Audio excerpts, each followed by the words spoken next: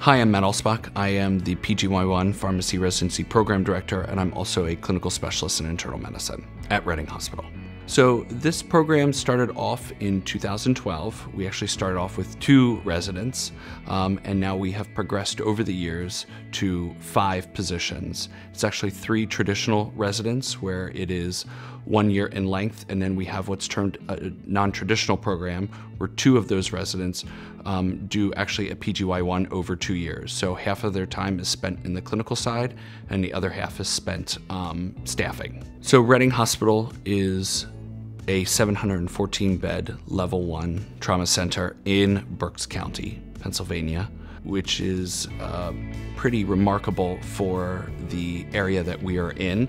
We are a urban center within a suburban location. Philadelphia is only about an hour and a half away. New York City is about 2.5, 3 hours away, and Washington, D.C. is about 2.5, 3 hours away. So you can get that hiking and outdoor activities that are prevalent around the Reading area, and then you can also are very close to major cities that, going out for dinner, shows, etc. Within the hospital pharmacy itself, we have a very good working relationship with both staff pharmacists as well as upper management and clinical specialists.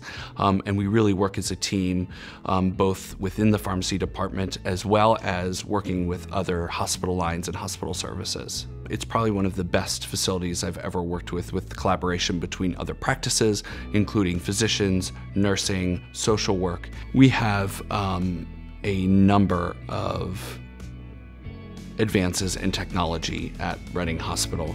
From our electronic medical record, we have barcode scanning, we have our Riva robot who actually makes the medications for us. We have Dose Edge, which helps in taking pictures and capturing medication assembly from start to finish. Recently, we initiated a Medix scanning, which is actually kind of like FedEx for medications from start to where its destination ends, so that we can track the medications along the route until they're delivered to the nursing and then obviously then administered to the patient. I think one of the unique perspectives of Reading Hospital is our flexibility. Most or many programs have a set amount of rotations. We do have a set rotation of core rotations, which are 7 in nature, but we have a total of 10 blocks. So we have actually 3 blocks where a resident can choose what they'd like to do. If you have a certain desire or you want to say, hey, I'd like to do oncology, or you find out, hey, I'd really like to do an infectious disease PGY2. So we can really help and facilitate in changing or altering our rotations in order to best suit what a pharmacy resident wants to pursue in their future. What we emphasize in this residency is really what you get out of it and what you put into it. So a resident really needs to be driven in order to go the extra mile and the extra step to find out something that is either of interest to them or is not something that is taught to them per se in either a lecture or in pharmacy school.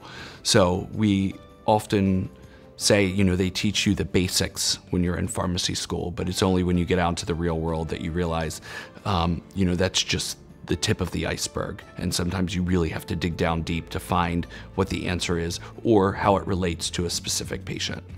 Each resident is required to do a longitudinal major project where they work with a pharmacy preceptor of their choosing based on their interests or a specific project that one of the preceptors has put forward that would advance the pharmacy field or our pharmacy department.